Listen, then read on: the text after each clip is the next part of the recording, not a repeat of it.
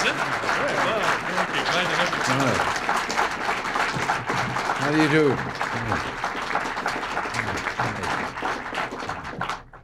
Thank you. Thank you all. I know you've already been briefed by Don Reagan, Mac Baldridge, Al Kingen, and Clayton Ryder. So I also understand the importance of brevity in a speech. You'll remember that George Washington gave an inaugural address of just 135 words and became a great president. Of course, there was William Henry Harrison. He spoke at his inauguration for nearly 2 hours, caught pneumonia, and died within a month. I told him to keep it short. Well, I'm going to try to stay someplace between the two of them. There. But it's an honor to speak to you, and before addressing the matter at hand, I want to take a moment to acknowledge all that you've done to provide our administration with encouragement and support. I'd especially like to note the work of the Pro-Trade Group and of COMET, Citizens for Open Markets and Expanded Trade. Of course, some of us have had our differences, but I think that's to be expected. But on issues from deficit cutting to tax reform, the men and women in this room, all of you, and the organizations you represent, have stood with us, sharing our same enthusiasms and braving the same battles. So for all you've done, my friends, I thank you. And something else, I just happen to have a feeling that we'll look back on these years with a certain amount of pride. I hope you feel the same way. To come now to the issue of the day, world trade, I'd like to begin, if I may, with first principles, with the absolute fundamentals. It was David Ricardo who first advanced the theory of comparative advantage back in 1817. And it's absolutely not true that I remember reading about it at the time in the newspapers. But I do remember studying comparative advantage back at Eureka College in Illinois, just as you studied it when you were in college, and just as economic students continue to study it today. The reason Ricardo was proven of lasting importance, his formulation was a breakthrough. He held simply that if each nation concentrated on the production of the articles that it could produce most efficiently, then traded those with other nations to obtain the articles it needed, not some, but all nations would be likely to see their living standards rise. And with that insight, it became clear that tariffs and trade barriers blocked rather than promoted prosperity, that indeed the advance of nations was itself bound up with the advance of free trade. And so widely is this accepted as a fundamental of economic thought, and so clearly is it understood that our own nation earns tens of billions of dollars every year in foreign markets and has millions of jobs tied to exports, that it's safe to say everyone in this room supports the principle of keeping world trade unfettered and free. So too does virtually every serious economist in the country. And so too, I believe, does nearly every member of the Congress. What then is it that brings us here today? Well, I'm afraid there's only one term for it, and it isn't all that pretty. Special interests. Yes, the adjustments that we've had to undergo in recent years to put our economy back in good health has been especially difficult for certain sectors of our economy, notably sectors that are import sensitive. But there can be no excuse for protectionist legislation. Really, it's destructionist legislation. Legislation that would in fact hurt the nation and injure even those few it was originally designed to serve. And there can be no excuse whatever for bills like the omnibus trade bill that the House has already passed. Forgive me, I called it a trade bill. What I meant to say was anti-trade bill.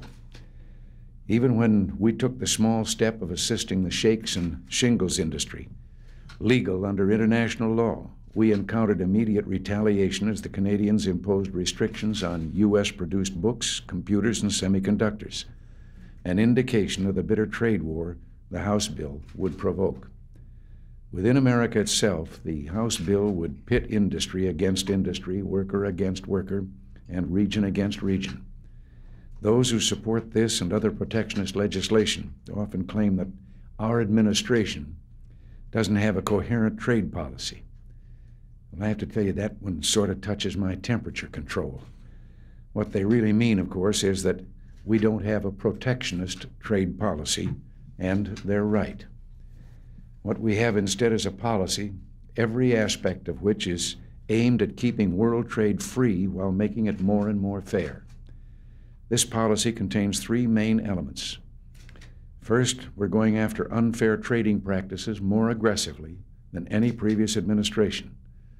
And permit me to mention just a few. Action in September 1985. I imposed deadlines for resolving two long-standing GATT disputes, one with Japan on leather goods, the second with the European Community on canned fruit. Result, in December of 1985, Japan improved market access for American leather goods and reduced tariffs on 137 items to bring the leather dispute to an end. At the same time, the European Community agreed to eliminate canned fruit subsidies, giving American producers the chance to compete. Action in March 1986, I indicated my intention to retaliate effective July 1st against new European Community restrictions affecting as much as $1 billion in U.S. farm exports. Response on July 2nd, we announced a provisional agreement with the European Community, an agreement that will keep its markets open to our exports and thus avoid a transatlantic trade war while we negotiate this dispute in GATT. Action in December 1985, I directed the Commerce Department to investigate whether Japanese semiconductor chips were being dumped in the United States. Response, last month I announced that we had reached the framework of an agreement with the Japanese that would bring an end to predatory pricing in the U.S. market and in turn improve American producers' access to the Japanese market. These negotiations should be made final by the end of this month, and if not, we'll go forward with the enforcement of our trade law. The list goes on and on. In addition to the cases just mentioned, I've instructed Clay Yida to bring other unfair trade cases against Japan, the European Community, Korea, Taiwan, and Brazil. The message to the world is clear. The United States stands for free trade, of course, but make no mistake, trade must also be fair.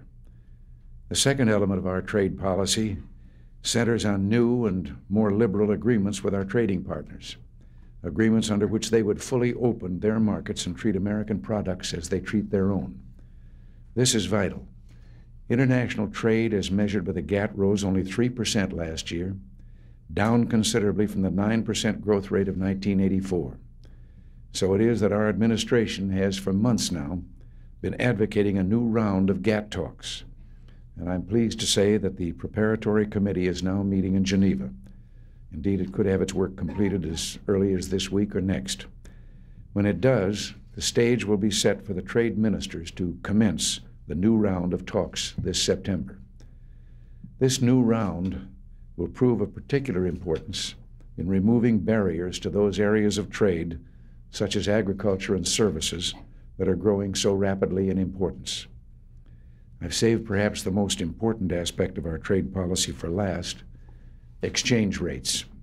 As you know, exchange rates have a tremendous impact on trade flows. In recognition of this, last September, Secretary Baker hosted a meeting at the Plaza Hotel in New York of the finance ministers and central bankers of the 5 major industrial nations. There, all 5 agreed to engage in much closer economic cooperation. And since then, the dollar has dropped against European currencies and even more markedly against the yen. Needless to say, this will prove helpful to American exporters and import-sensitive industries. Later this year, as order books begin to reflect the new exchange rate relationships, our exports should begin to grow relative to our imports, a good start in bringing the American trade deficit into balance. And to prevent undue currency fluctuations from disrupting this improvement, at the Tokyo summit, we forged an agreement with the other national leaders to coordinate economic policies more closely. An aggressive stance toward unfair trading practices, a new round of GATT talks, and exchange rate stabilization, these represent a sound and formidable trade policy and a policy that has already done much to achieve results. Indeed, I would submit that the realities of world trade have already begun to shift in our order, or our favor, I should say, and that, as I mentioned a moment ago, later this year, we'll see our trade deficit begin to shrink. But that still leaves us with the special interests. In this town, opinions tend to lag well behind the realities.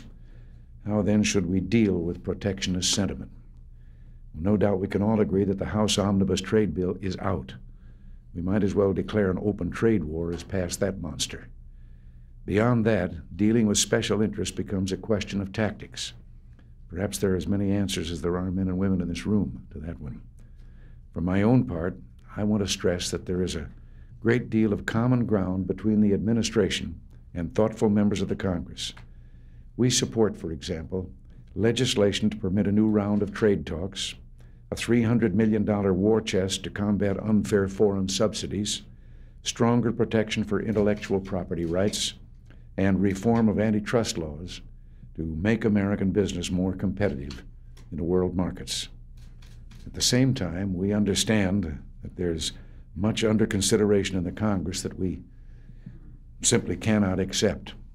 So we're determined to press on with the right trade policy and, most important, to do all we can to shift the political focus away from negative protectionist legislation to positive pro-growth policies, policies like comprehensive tax reform and spending reduction. For in the end, the protectionist sentiment has about it something of a sideshow. The main question is not how to shelter the American economy, but how to bring it into still wider contact with the rest of the world. Not how to protect it from competition, but how to release our boundless talent, creativity, and know-how so that America comes out of the competition a winner. After all, it's not protectionism, but economic growth that in the past 3.5 years has created more than 10 million American jobs. You know, I've lived to see American agriculture become the most productive on earth. I've seen American entertainment, from movies to rock and roll, become popular around the world. And I've seen American innovation transform the world economy for all time with the development of the computer and the microchip. And after all that, well, I just have to believe the Americans can still out-design, out-produce, outsell, out-innovate, and out-compete anybody on earth. My friends, you and I, and virtually everyone in government, know that Ricardo was right, that vigorous world trade leads to higher standards of living for all. So I ask you to stand with us again in our dealings with the Congress on this matter. And please join us in urging the Congress to stop shirking and get back to its real work, not fostering economic timidity, but promoting economic incentives, innovation, and growth. Now, I took more than 135 words, but it's a little less than 2 hours, so I'll call it quits here. And again, just thank all of you, and God bless you for all that you're doing.